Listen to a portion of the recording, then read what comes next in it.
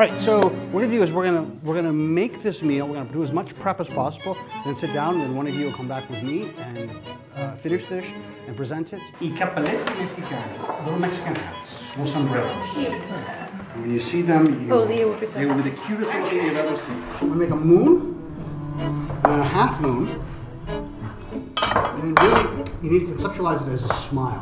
I think at the top that you want to overlap the top lip. So if I take it like this and I overlap it like that, and then pinch it closed, you know? So kind of a cone, a teepee, whatever you want to call that. And you put this down in the bottle, and you hit it.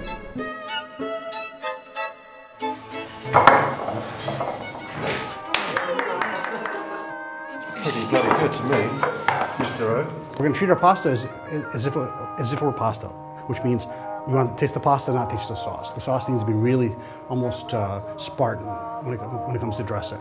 We're going to put it into very, very salted water. It's going to cook about 3 or 4 minutes because it's so fresh. If I were to make this for lunch, it would be probably 8 or 9 minutes at dinner to cook it. So we're also really salting the water because the contact with the pasta is going to be so short. So there's not a lot of time to absorb. Pasta is always its own thing. Never have a salad, never have bread, never have any of those kind of things. You watch someone from here eat pasta, they'll eat pasta. Watch someone from abroad, they'll put a big old hunk of bread on the thing and eat starch with starch, which is very strange.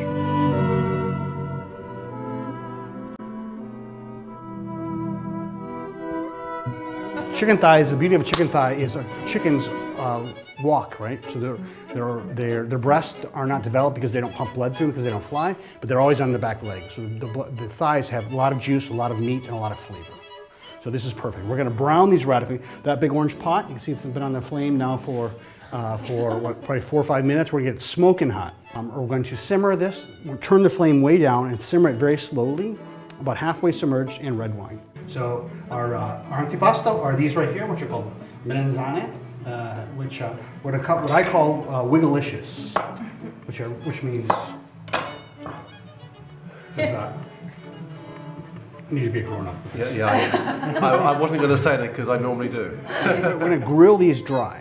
So no oil whatsoever, and then we're going to add raw oil after the fact. You want to cook your oil as little as possible. For your health and for your taste buds, eat your oil as raw as possible, use as little for cooking, and then put raw oil afterwards.